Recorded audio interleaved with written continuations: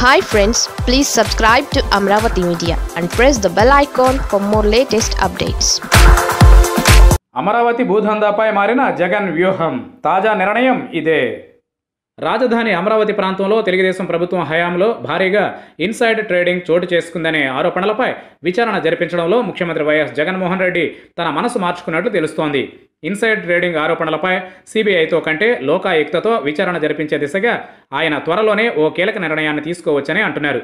జాప్యాన్ని నివారించడానికి, అమరావతి ప్రాంతంలో తెలుగుదేశం పార్టీ నేతల దూకుడుకు అడ్డుకట్ట వేయడానికి లోకాయుక్తతో విచారణ ఆరంభించాలని వైఎస్ జగన్ భావిస్తున్నట్లు తెలుస్తోంది.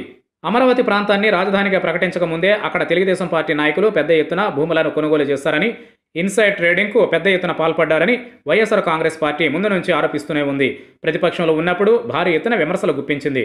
అధికారంలోకి వచ్చి 7 నెలలు అవుతున్నప్పటికీ ఈ ఆరోపణలపై విచారణ జరిపించడానికి వైఎస్ఆర్సీపీ ఎలాంటి చర్యలు తీసుకోలేదు.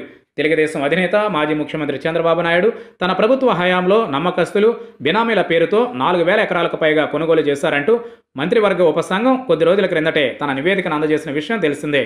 ఈ నివేదికపై న్యాయశాఖ అధికారులతో సమీక్షించిన జగన్ 1-2 రోజుల్లో లోకాయుక్తతో విచారణకు ఆదేశించాలని భావిస్తున్నట్లు సమాచారం. మంత్రివర్గ ఉపసంఘం అందజేసిన నివేదిక ఆధారంగా ఈ విచారణ కొనసాగే అవకాశాలు ఉన్నాయి. తెలుగుదేశం పార్టీ నాయకుల ఇన్సైడ్ ట్రేడింగ్ ఆరోపణలపై సిబిఐతో దర్యాప్తు చేయించాలంటూ ముఖ్యమంత్రి తొలుత భావించారు. దీనిపై మంత్రివర్గ సమావేశంలోనూ ఓ తీర్మానం చేశారు.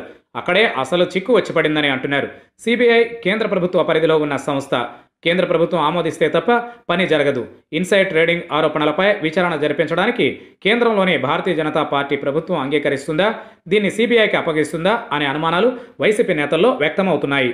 ప్రస్తుతం వైఎస్ఆర్సీపీ కేంద్ర ప్రభుత్వానికి అనుకూలంగా లేదు, అలాగని కాంగ్రెస్కు మద్దతు ఇవ్వట్లేదు, తటస్థంగా కొనసాగుతోంది.